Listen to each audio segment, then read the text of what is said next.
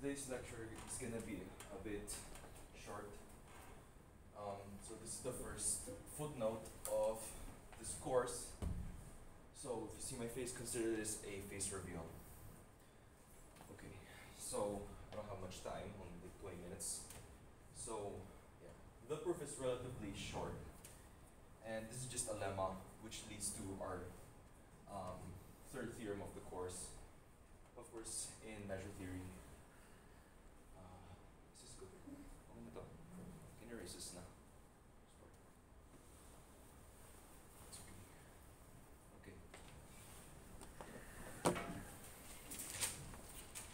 Okay, so we don't need this eraser. Okay, so lemma.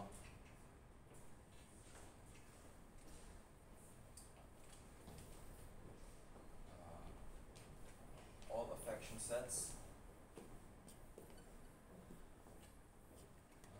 which I will call P, which are subsets of Rn, are Lebesgue measurable.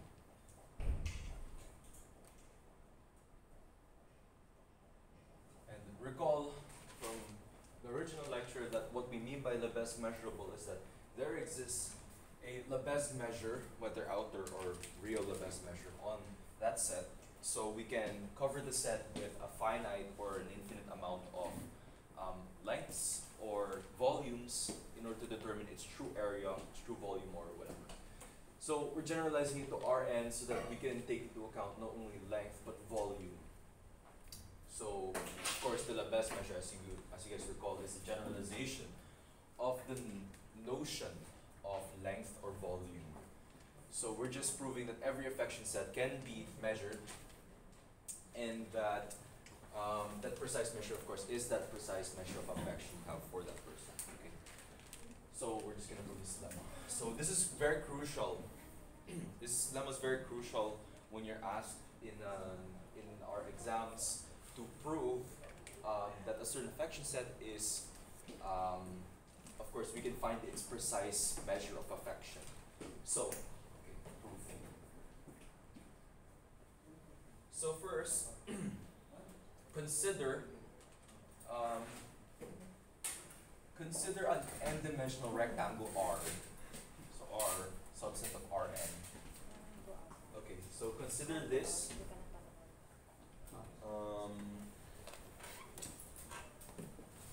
And I have my ER. So consider those two, or E subset of Rn. So this is what I want to show I can cover by this rectangle, or I can partition this rectangle and this set.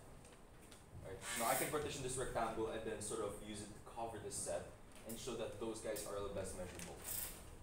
Or at least it's translation invariant, because the Lebesgue measurable itself is translation invariant. Okay, so I will now consider a positive translation constant.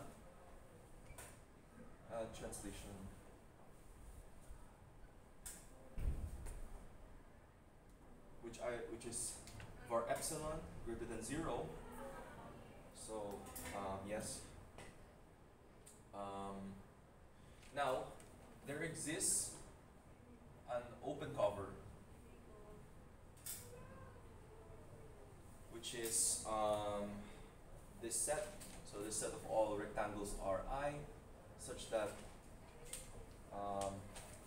I inside the natural numbers. So I is indexed by the natural numbers. Of course, you can have an R1 half, right? These things can only be labeled with things that make sense when it comes to sequences. Okay. So, so an open cover of E, of course, by rectangles Ri. Rectangles Ri into a such that the Lebesgue outer measure of E plus this translation constant Oh no, sorry. I wrote it the wrong way. It's supposed to be this. Oh no, it's correct.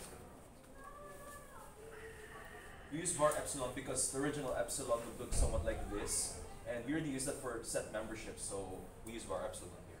Okay, so I have my var epsilon, so add that to the Lebesgue outer measure of E, and that would be greater than or equal to the sum running from I to infinity of the Lebesgue measures of these rectangles. So we're sort of assuming already that these sequence of rectangles are Lebesgue measurable in and of themselves. Okay. So yeah. So from here we can decompose.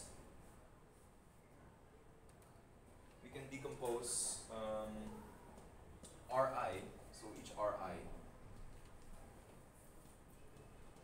into a disjoint.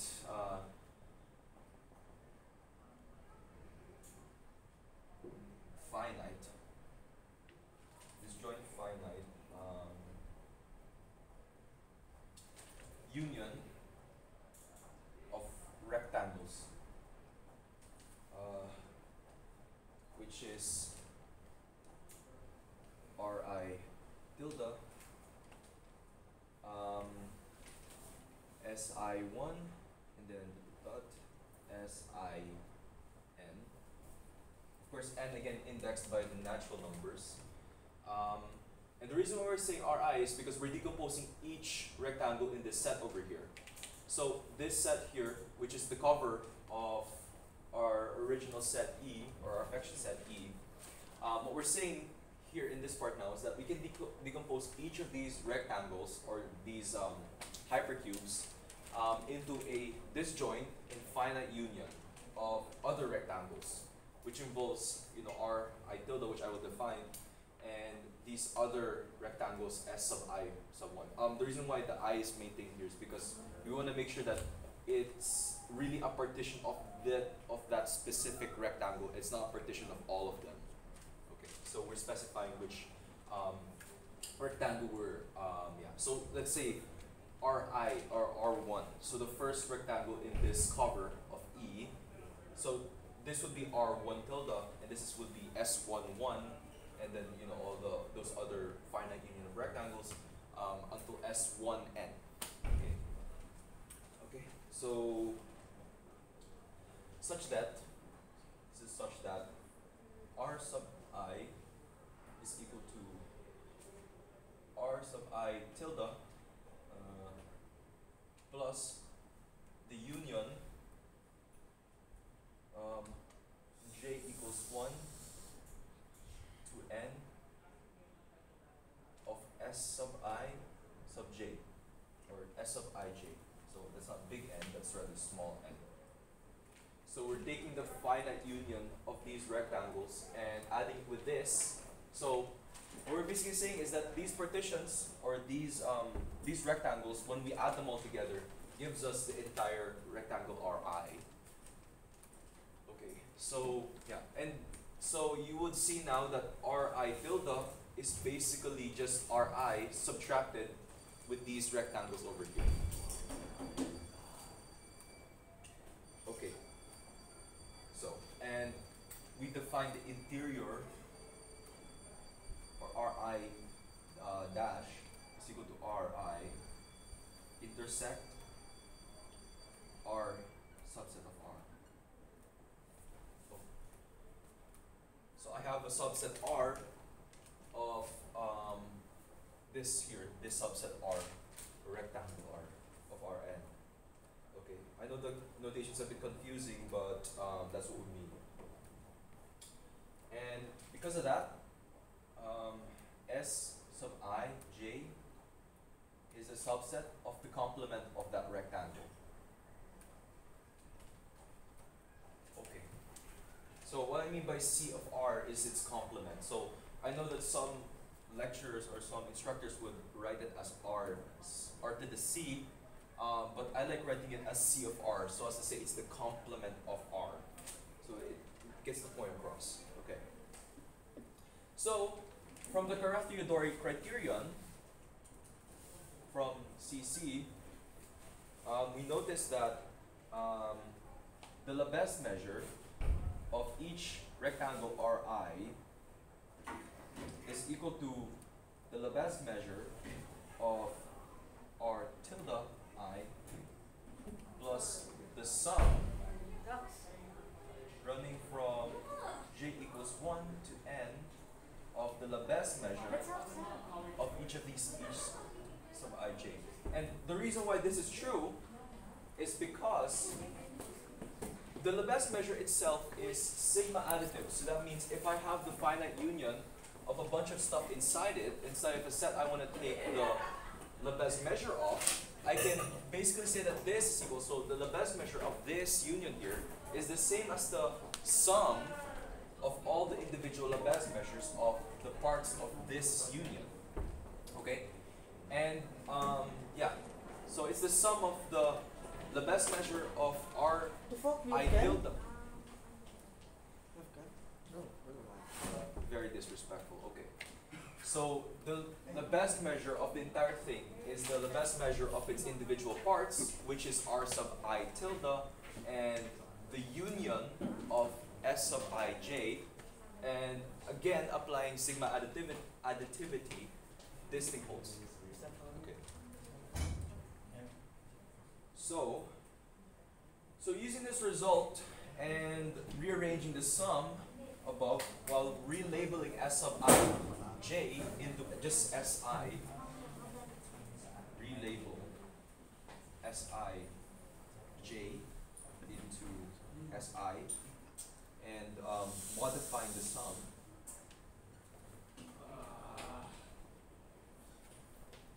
Modifying the sum, we get that the Lebesgue outer measure of E. So I need to extend a bit. Okay lang.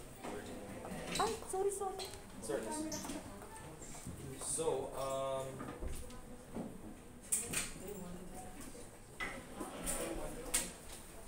the best outer measure of E is plus translation constant is greater than or equal to the sum running from I equals 1 to infinity of the Lebesgue measure of Ri plus the sum going from I equals 1 to infinity of the Lebesgue measure of these individual Si, or these individual rectangles. So we're just breaking down the sum here, and we're adding this translation constant. Okay?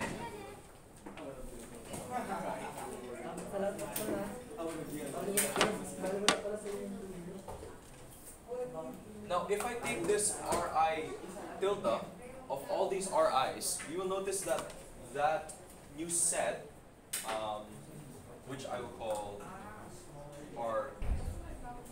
Ri tilde, such that I ranges over the naturals, covers. So it covers our original afflection set E, intersect R, and the rectangles Si, I in N, cover E, intersect the complement of R. We have that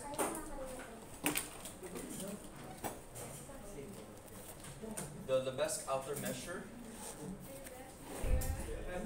of E intersect R is less than or equal to the sum from I equals 1 to infinity of the Lebesgue measure of each Ri tilde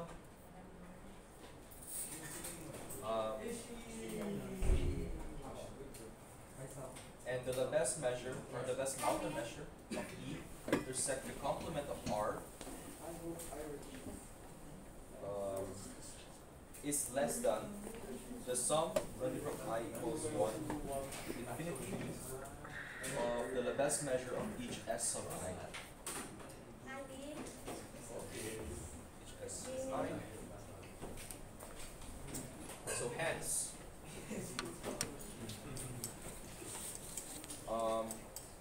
hence the Lebesgue outer measure of E plus the translation constant is greater than or equal to the Lebesgue outer measure of E intersect R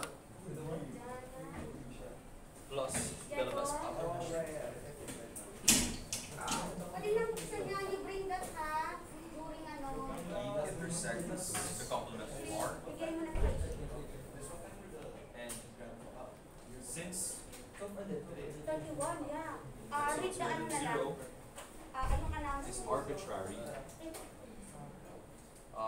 this entire expression here just devolves into the Lebesgue outer measure of E is greater than or equal to the Lebesgue outer measure of E intersect R plus the Lebesgue outer measure of E intersect the complement of R.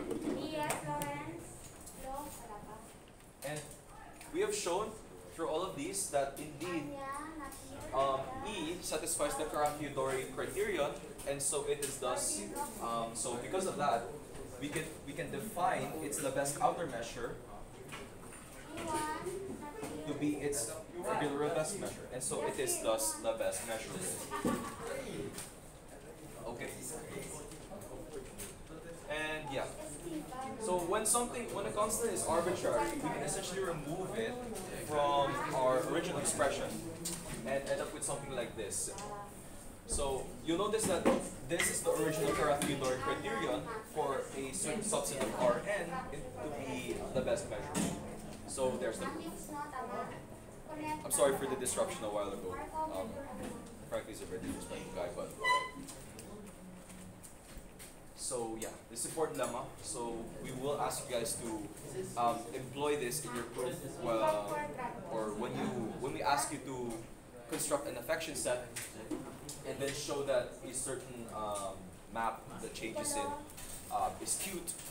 We're gonna probably ask you guys to employ this lemma. Okay. So yeah, one of the most important lemmas here in this course. So that's a good place to stop.